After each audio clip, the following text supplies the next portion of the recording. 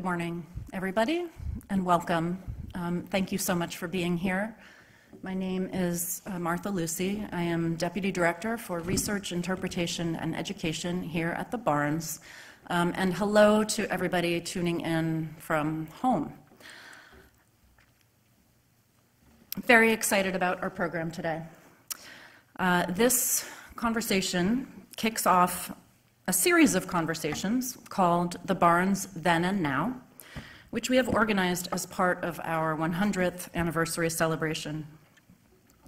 Today and in the coming weeks, we'll be addressing several aspects of the Barnes Foundation that distinguished it from other art institutions in 1922, and that continue to be central to our identity: the progressive education program, the unconventional installation of the collection, which is the topic for today, and the commitment to social justice.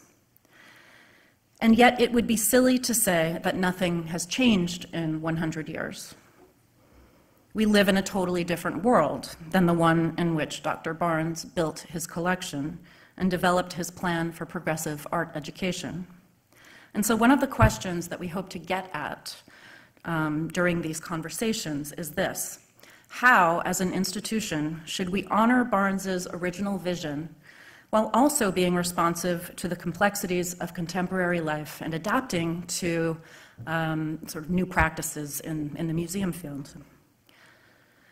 Nowhere are the Barnes's historical origins more persistent, more solidly represented than in the installation of the collection. Albert Barnes arranged his artworks himself in the 1920s, 30s, and 40s, and you'll hear more about what his intentions were once we get started. For now, suffice it to say that these arrangements were important to him, so much so that he ordered them never to be changed. Barnes died in 1951.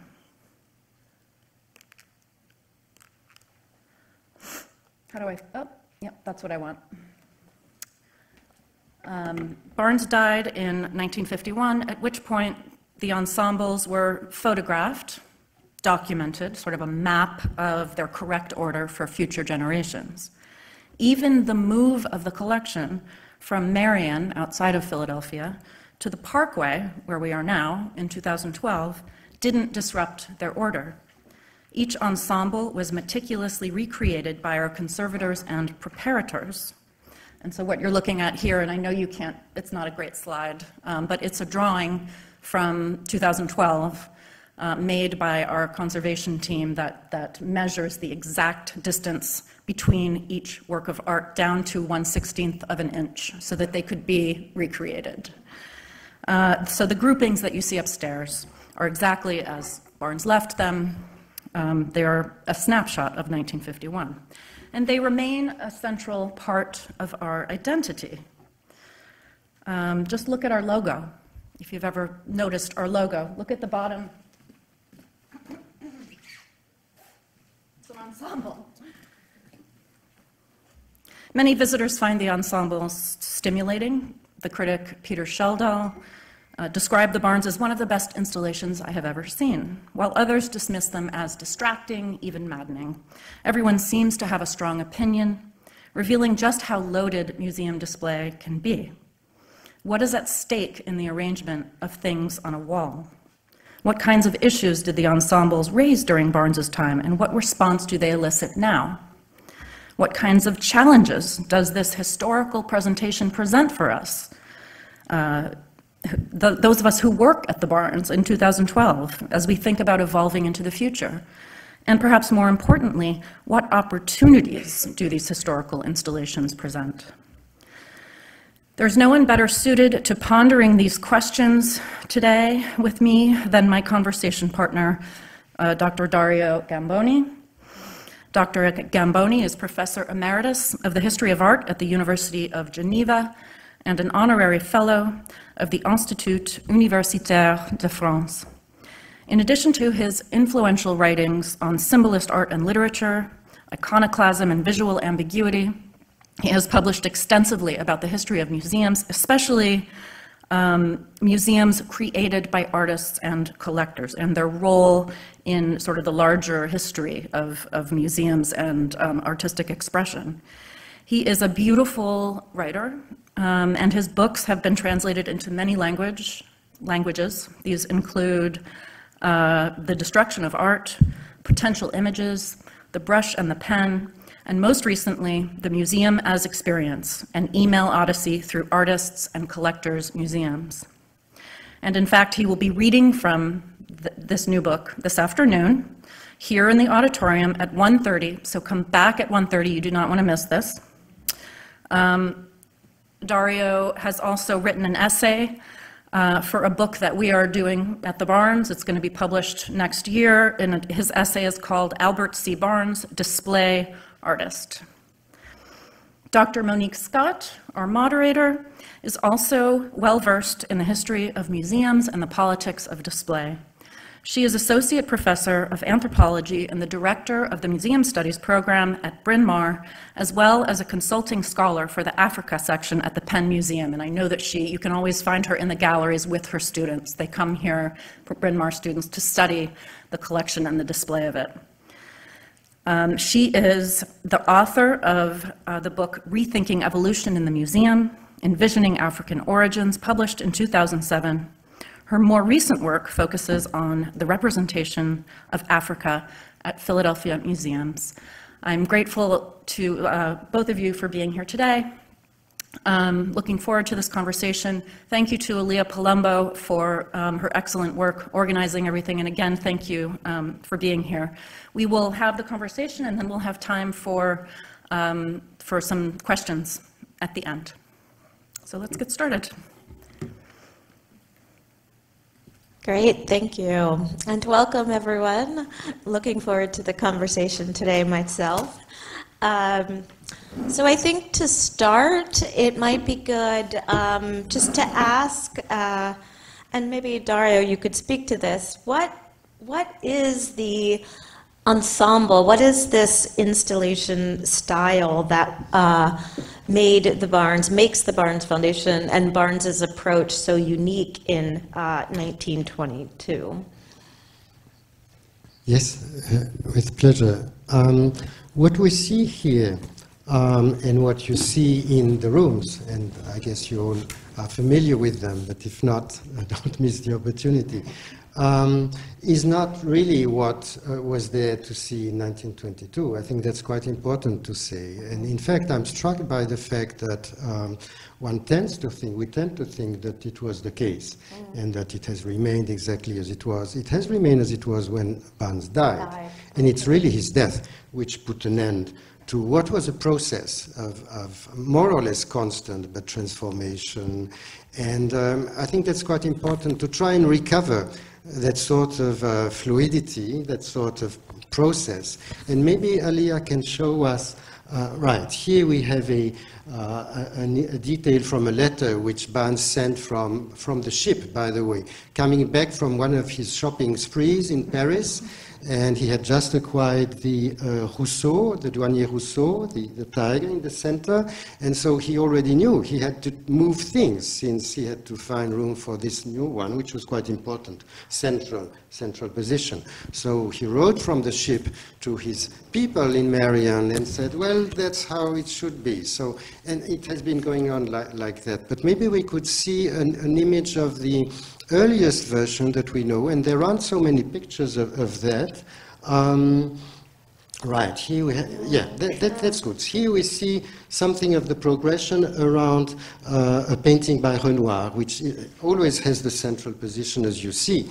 And we see that at the start, it was actually very much in line with a progressive kind of modernist kind of display, which was pared down, which was only one row, or to some extent a bit elements in a second row, not so many pictures, no or very little ornament, no objects, and it's only progressively again that Barnes moved away from that, and to some extent back to what had been an earlier type of display, which had been more or less the common type from the 15th to the 18th century.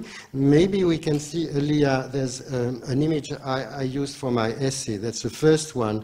It's a painting in which you see what is called the pendant system, which is a system of display in which you have many pictures on a wall. No, that's not the one. Exactly. Thank you very much. Yeah. So that's 17th century. And here you have the Archduke Leopold William in Brussels with his picture gallery. So the pendant display has been in the 20th century disparaged as decorative and as not respecting the individuality of works. But it was actually very meaningful. It was a way of organizing pictures according to genre, schools, subject matter, color scheme, and so on, and so as to make comparisons possible. And Barnes went back to something like that for various reasons. We can discuss them. We probably all have he did not say much about that, but he went back to that, and then at some point introduced what is particularly, what people find particularly strange, which is the decorative arts, and especially the ironwork. But maybe we can come back to that later. Can you go to, I'm not sure how to make this, yeah, can you go to one of the Barnes ensembles? I think anyone will do, yes, because the metalworks are in every gallery. So as Dario has shown with that series of photographs showing kind of the evolution of the ensembles, the walls sort of filled out as Barnes collected. And what I find so kind of fascinating about the letter that he writes from the ship with the diagram of how exactly, okay, he's writing, this is how it's going to be. He's writing to his staff. He has in his head exactly how he remembers how everything is. You know, he's got it all memorized, probably every room. So he was, you know, sometimes you'll hear the walls described as, oh, they're just this sort of haphazard arrangement. He's just putting things sort of wherever they fit, and it's all about the size of them, and it is, right? The symmetry, there's always sort of a corresponding image on either side of that central axis, but he is absolutely meticulous in designing these things. And so the metalworks come in the 1930s. And I want to talk about why that is and what he's trying to do. So what's your interpretation of that, Dario? So one striking aspect also maybe to here is that he does not group works according to chronology or schools, which mean geography. And that's quite striking here, of course, with these medieval works around the large Renoir picture, which means that there are other common elements which he finds more important. In fact, he wanted also, to some extent, it was about demonstrating that modern works were at the height of the older works, and for him something very important was tradition, or traditions in the plural. As a scientist, he considered that art, like science, is cumulative. It's not a tabula rasa.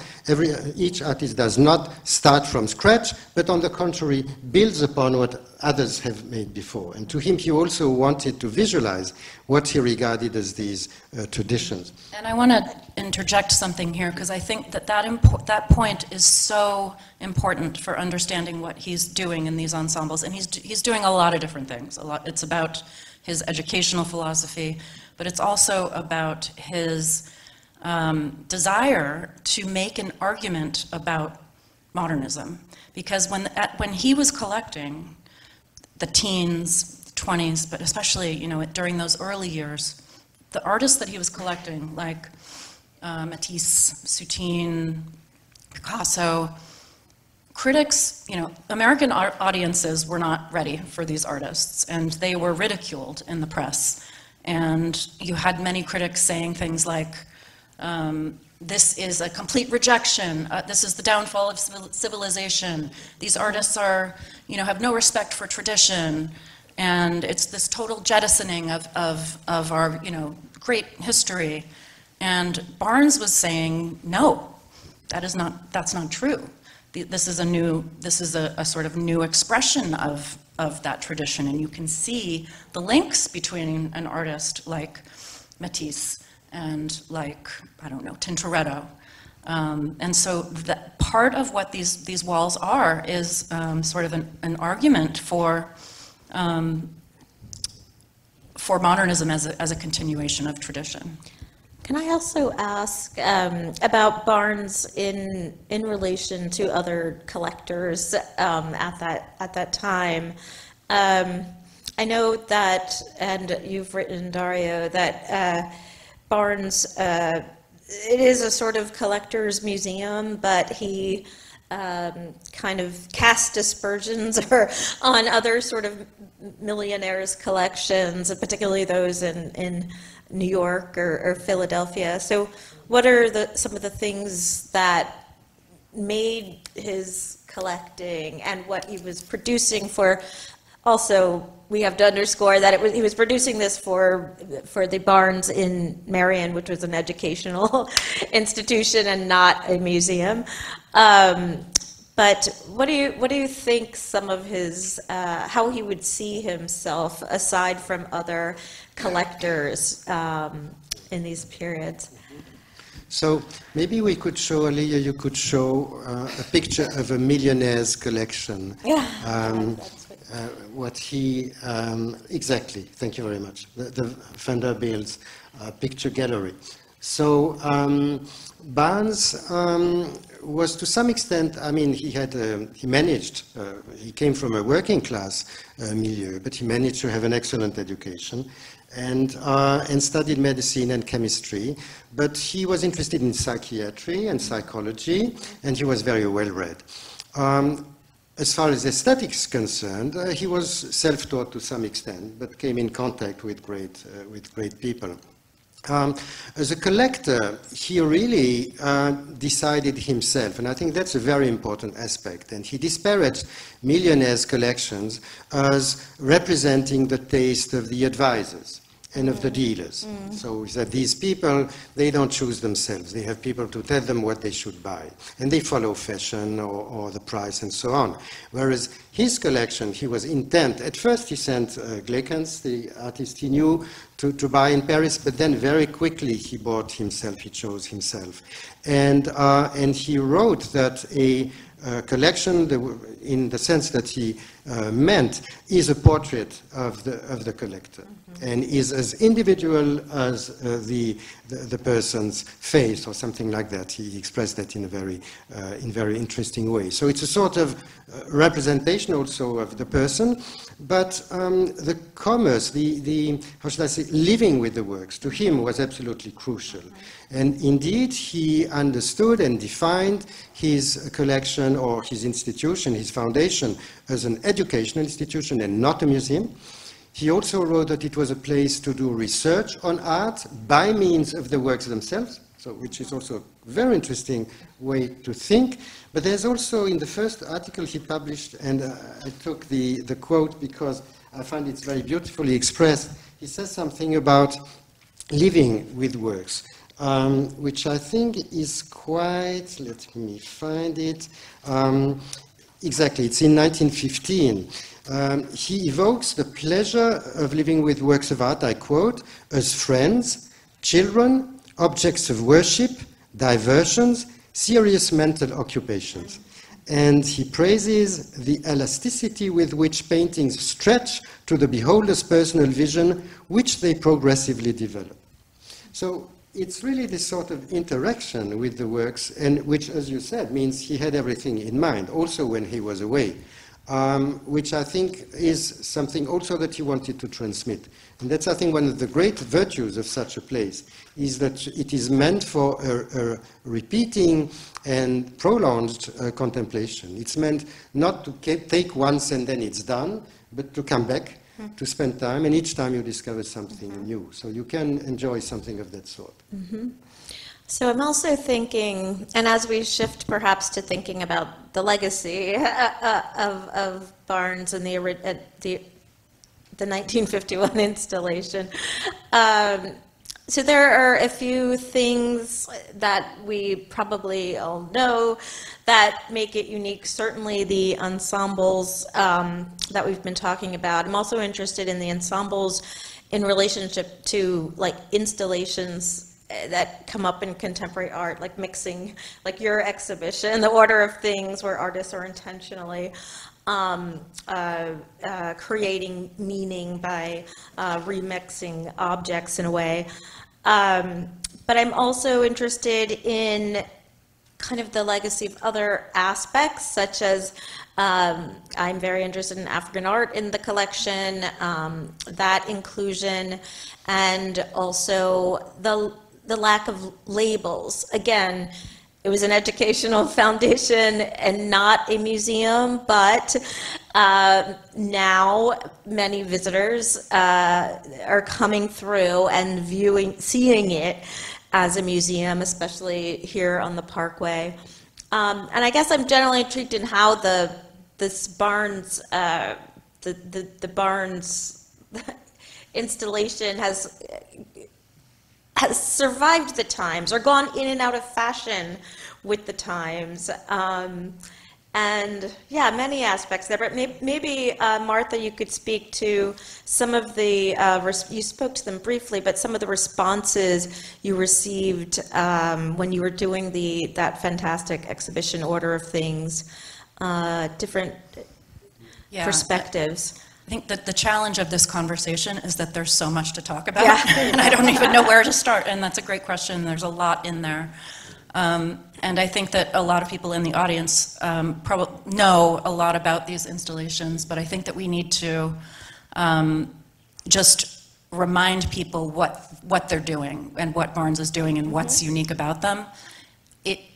And in a sort of very basic way, he is breaking from what was then a traditional way of displaying art, which is by time period, by medium, by school, and showing a sort of evolution of the history of art, right? So he is mixing everything together and drawing your attention more to forms, the forms that connect things, so colors, lines, and it was it was meant to be a sort of very democratic way of approaching art, because if you think about it, all you need as a student of his is your eyes. You don't need to know about history or classical history. You just need to be able to look, and all of the knowledge is within the work of art itself. And so it's a very sort of beautiful and democratic and sort of utopian idea. But as Monique sort of alludes to, it does create challenges for us now, as well as opportunities. But one of the challenges is, okay, so you've got these things, the focus is on the visual and on looking. So there are no didactics on the walls. And we're going to look at how these African masks relate to the paintings or even the objects on the case above it. You're supposed to look at the relationships between everything. But what about the objects themselves? What about their original contexts? Barnes is putting them into this context and kind of making new meanings for them. What about their original meanings and what the artists intended? That's the sort of thing that we struggle with here. And I must say that I find, and I've visited the Barnes many times and have taken students many times, and I think it's possible to shift one's own response to the display. There is, despite it seeming static, I do see it in new ways each time, and I do think that there's something remarkably democratic in perhaps not being curated or over told what these objects are or represent. There is something fresh about that. I can also see other reasons of challenging that, perhaps with African art, but it's. Yeah, but and I agree with that. It is fresh, and it's just sort of like ripe with possibilities for the visitor or for the student. You make your own meanings, right? But we also want to be careful because we want to bring in new research, what we know about these objects, where they came from, how they were used, and so how do we do that without disrupting what Barnes intended? And what we've done is we've started using technology. So you can use an app that we have and pull up that kind of what you would expect in a more traditional museum, the kind of the text, the information. But you don't have to if you don't want it. So we really try to leave it up to the visitor or the student to sort of experience these walls the way that they want to. If I can add something, I think it's, to my eyes, it's rather an advantage that they have to be kept physically separate. That is, there's no room for adding a lot of labels and information. And you could drown any of these works under the weight of all that has been written about it, and all you might wish to know about them would make no sense. So the fact that it has to be separate is rather a good thing. And there's a case to be made for permanence, which is not a conservative thing necessarily. I mean, Donald Judd, for instance, pleaded very strongly for permanence. And it's a rare thing in museums because most displays disappears and are replaced constantly.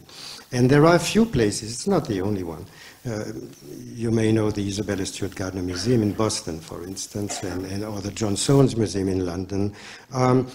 So there are a few of these places which their creators, by means often of their will, managed to keep beyond their death as they were.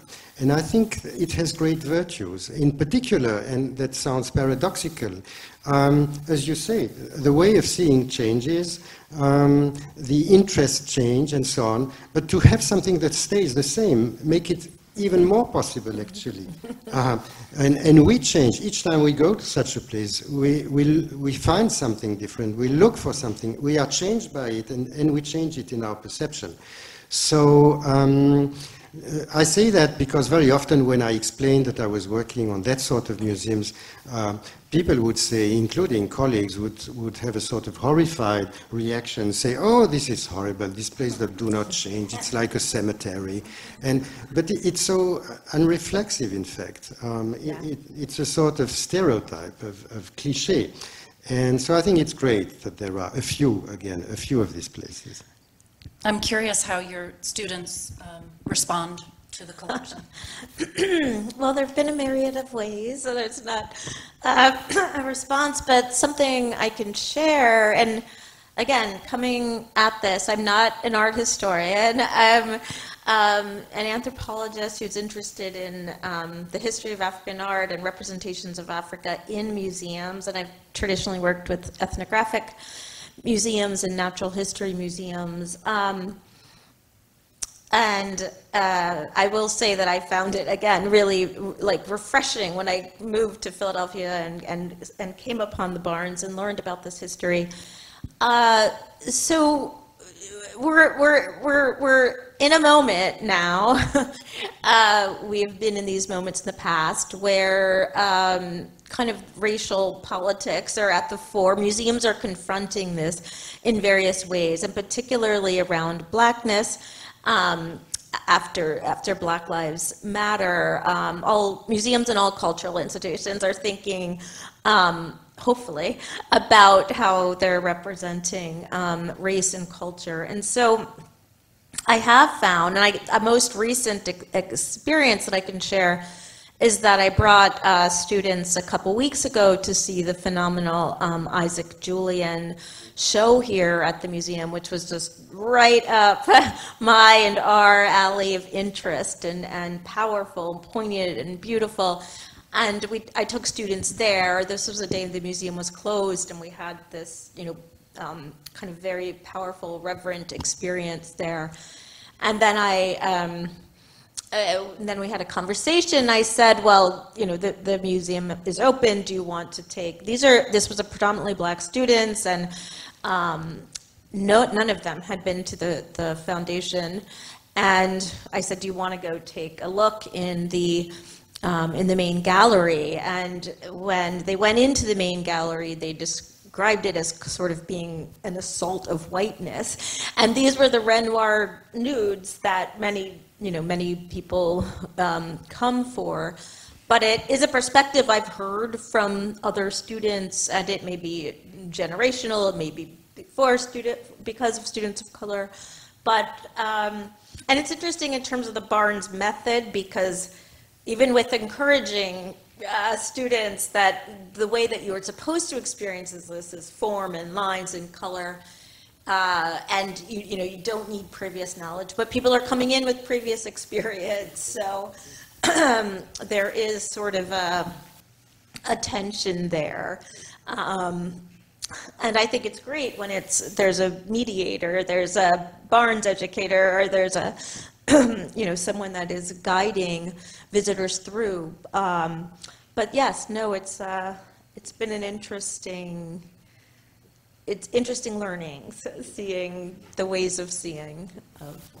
Yes, and we, I mean, what you describe is a challenge that we have, with our school groups. We have a lot of students, like young learners of color, who are coming to this museum. It's not a museum, this institution, or maybe to a museum in general for the first time, and they're not seeing themselves represented in the collection, and we are very aware of that, and it's a problem. But what we do, the only thing that we can really do to, since we can't, add new works into the installation. I mean, we can't collect contemporary African American artists and sort of insert them where they might, be interesting. We talk about it. We just sort of talk explicitly about it, and we say that this is an historical installation, and it's a collection that shows mostly works by European white men. And I want to add here, and then ask you, Dario, a question, is that also, one of the things I was fascinated by learning about Barnes is his care and interest in the Black community in Philadelphia. That is, it's remarkable about him, and the way that, and Dario, you've written about this, but the way that his method was very intentionally democratic for workers and the common man. And I've been struggling with he was doing so much for working class communities, the Black community, and I think you mentioned that he saw like primitivism or the inclusion of African art objects as perhaps a part of this commitment, but yet also appreciating the work of masters that are, also predominantly white or European. It's an interesting complexity to Barnes's character that I was wondering if you could speak more to. Yes, well, I think indeed he was remarkably, I would say, progressive, and for him the democratic impulse and intention was crucial. So he started by hanging some of the works that he collected in the factory, which produced the medicament that made him rich. Which, by the way, was meant to avoid that newborn children might get blind because of venereal disease received through the mother. So there is this element of helping to see. I mean, the question of seeing is absolutely crucial. So he started by hanging works in the factory and also giving time to his workers for reading and for looking at the works. And then he created these educational programs, and it was easier to come in the collection actually as a Black worker than it was an art historian or an artist often. Article, yeah. And there are many stories about that. And he wrote incredible refusal letters for people who wanted to come in, signed by his dog. So which could be Right. So he was quite a character. But, and for him, music was very important also, right. and black music was very important. And so, so of course, he also understood African art as a sort of foundation for modern art, and it's something, so in a sense that we now regard as primitivist, so of course that's not the way we would see it now. And he was not so much interested in what was produced then, possibly in Africa. He was rather looking for older art. So all of this should be discussed. Nonetheless, he was an early one, especially in this country, to show that kind of respect for these objects as works of art and for their authors. And for whom they represented also in terms of community. Yeah. So I think that's something that must be recognized. And he found in them values which he regarded as absolutely crucial and of the highest quality. Maybe one should also say, you said mostly art, European art by white men. I would add to that that he considered that art in Europe, and especially French art, was really the most progressive. So for him, this was where art was going and should be going, and he found it important to bring that also in this country, especially for artists. But it's actually very inclusive, because you have some art by children, you have a lot of so-called popular art.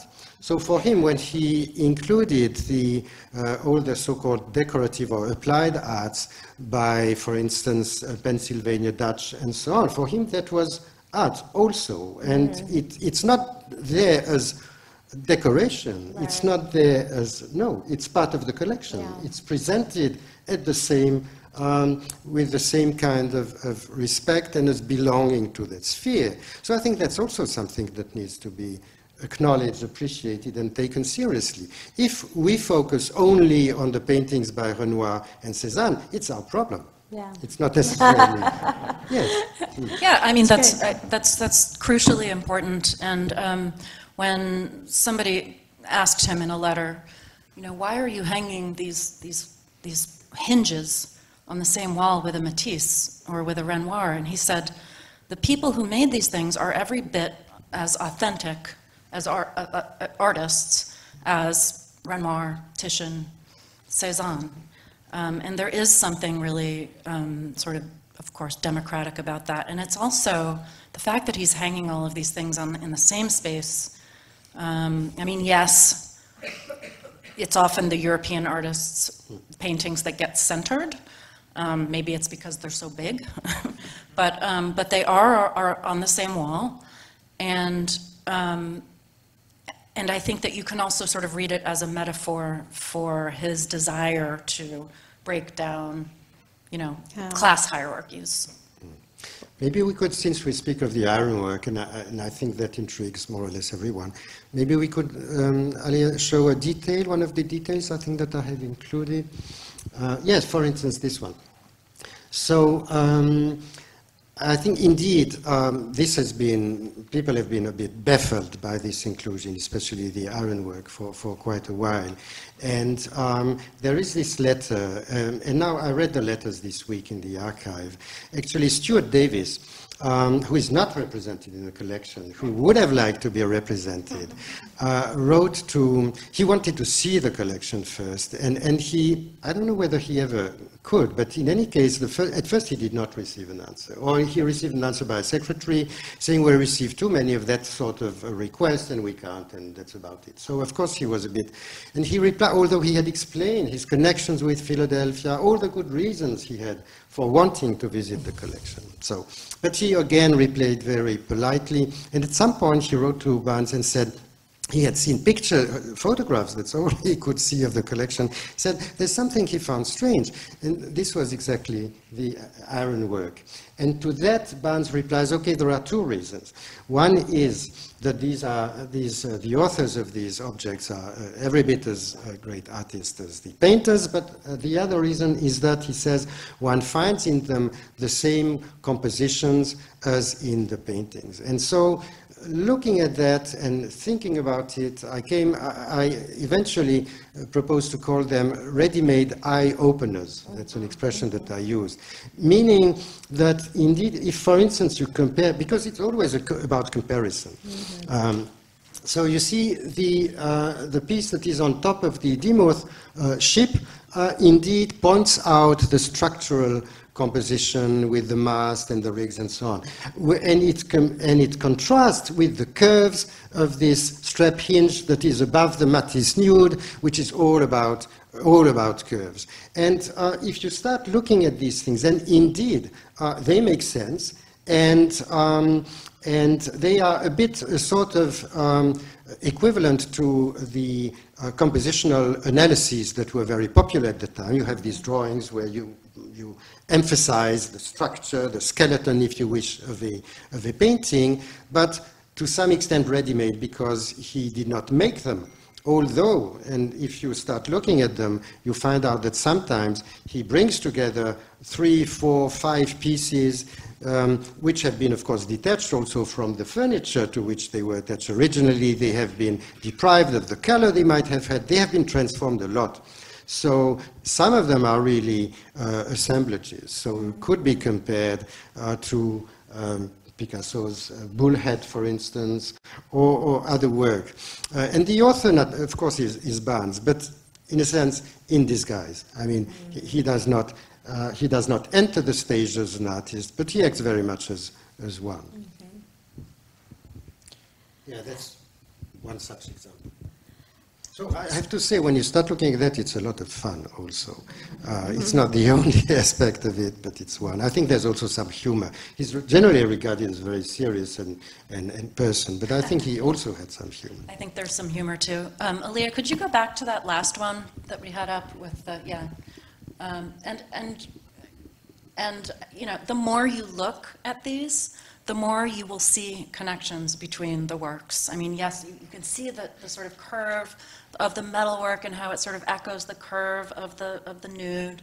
But look also at the grid on the cabinet, and the sort of grid in the painting on the left, and even in the Demuth on top. And so it's sort of, you know, I think the question is, okay, well, why?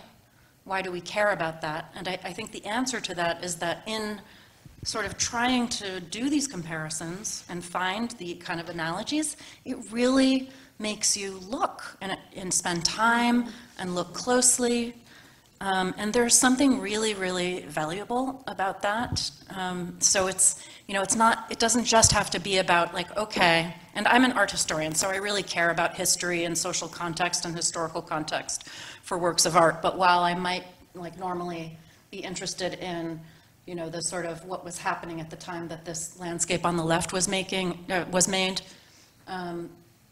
that doesn't always matter. It's valuable to be able to learn how to see, which is how Barnes and Demezia described it. And you can take that skill and apply it in so many different areas of your life. Speaking of you applying it in many areas of your life, I think it's time to... Nice transition. I'm looking for a gig, you know, on a panel. Let's see. I am wondering if anyone has questions. I think we have a... There's a sort of cube, by the way, which I learned you can throw if you wish to it. Yeah, that's yes, great. We encourage you to throw it. It's fun. There were two. Yeah, and you do have to make sure there's a hand.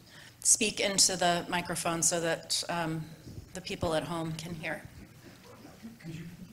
Could you comment about the rigorous symmetry and what he's trying to do with the sizes, and also what's the content of the pictures are symmetric? Yeah, so the axial symmetry is quite typical of this earlier type of display, which, as I said, has been really mainstream from the 15th to the 18th century, the pendant system. Maybe we can go back to that again, either to one of the big ensembles views or the picture that I showed of this princely gallery.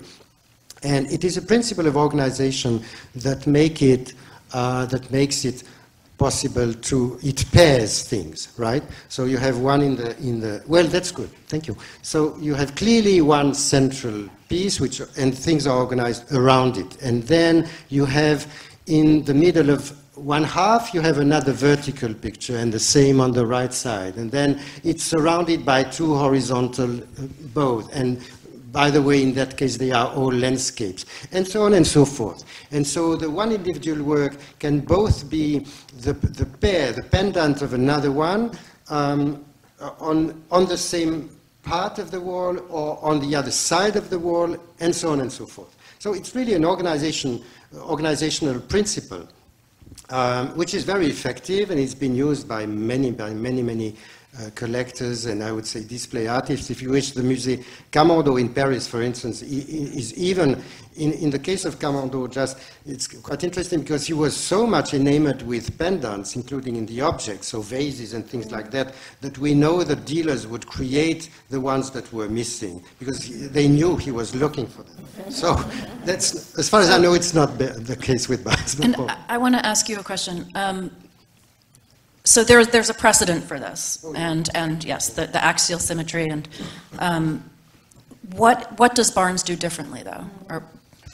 Well, he brings in things that, as you see, I mean, it extends, if you take the lower level, the symmetry principle is completely active. And you have two chairs, and you have the endirons, and so on and so forth. So what he puts together is relatively unusual. I mean, and especially the ironwork is totally unusual. That's really, I went to the Mercer Museum this week. I hope you have visited it, which is, I mean, yes. I'm convinced that he had seen it and that it must have been That's the same. I thought the same. Right, thing they had a relationship, didn't they? Did they not? Mercer does not appear in the correspondence. Okay. He went to visit a museum in Rouen, the Musée Le Sec des Tournelles. There was a great show here about that, and which is completely dedicated to ironwork. And so that was one of his models. But I can't imagine that he did not visit the Mercer Museum. Anyway, but this is organized much more strictly and coherently. So I think that is really, but the use of bilateral symmetry, I would not say that's banal, I mean, but you find it a lot of collectors do that. And also not just collectors, I mean, curators did that. But of course, as I said, museum displays in public museums, they change. I mean, they don't stay. And sometimes they are documented, but not so much. And I think that's a great thing with the Barnes, is that the question of ensemble has been put in the front. Mm-hmm. And so it really, I think it has quite, that's also an educational virtue, mm-hmm. to make people realize how important that context changes the constituent parts. It informs the individual works. Yes. Yeah. The medium is the message. Okay, another question? Yeah. Hi. First, I want to thank you all for putting this together. Every bit of it has been fascinating, and I feel frustrated that I need to pick my best question. But I wanted to know if there are pieces from the collection that are in storage, and so they're not part of the installation. And I don't know, is there a Van Gogh sitting in a basement somewhere that we don't get to see? Right. I'm going to ask Cindy Kang, who is our associate curator, to help me answer this question, but yes, there are objects in storage. None of them are Van Goghs. I think it's safe to say that the best things are on view, but we do have, can't remember how many. Do you remember how many objects we have in storage? Yeah, no, we have about, in terms of European art, we have about 100 paintings in storage. We have a lot of American art in storage. And I think this also speaks to what Dario was saying before, was that the ensembles were not static. Like, the things in storage were in the ensembles at one point when Barnes was alive. Like, our 5 soutines in storage would rotate in and out of the collection on the walls. So it is kind of artificial. What I think it's really important to remember that this is artificial. And I loved what Dario said in the beginning, is that we have to keep on thinking about the ensembles, rediscover them as process and as fluidity. I think that was a big takeaway for me. We had a very small question to that. The Southwest Amerindian pottery that is in the room just there, where were they? They are quite interesting, by the way. So, but do you know where were they before, when he died? Let's say The Southwest objects. Yes. Yeah. So they were always in a case. Well, not always. They were in a case on the lower level when he died. They were before that. They were used in the curriculum. They were also used. They were also in the what became objects conservation, but was like the shop, the factory. I mean the not the shop as in the gift shop, but the shop as in like the wood shop area where conservation also worked. So yes, and then some of them are in the ensembles. But yes, the reason why they are in the lower level case there is because they were in a lower level case in Marion. And there's less discussion on that than on African art, but I find it's also quite important and interesting. Yeah. This is just to add a little bit, this idea of Barnes moving things around. There was an article, there was like a profile of him written, I think it was in 1928, in the New Yorker, called De Medici and Marion. And, you know, because there was a lot of sort of fascination and curiosity about this man who was building this collection, and there was all this mystery. And but there's this description of him as, you know, it says something like he would get, when he couldn't sleep at night, he would go over to his galleries, like in his pajamas, and start thinking about rearranging the collection. So it was something that he was just always thinking about. They were, and Dario has made this argument so beautifully. You know, they were his works of art. I have a question from online.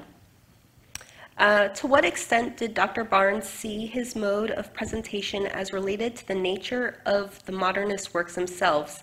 I think of Brock's seminal quote, "Objects don't exist for me except insofar as rapport exists between them and myself."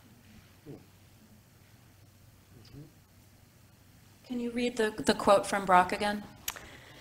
"Objects don't exist for me except in so far as rapport exists between them and myself."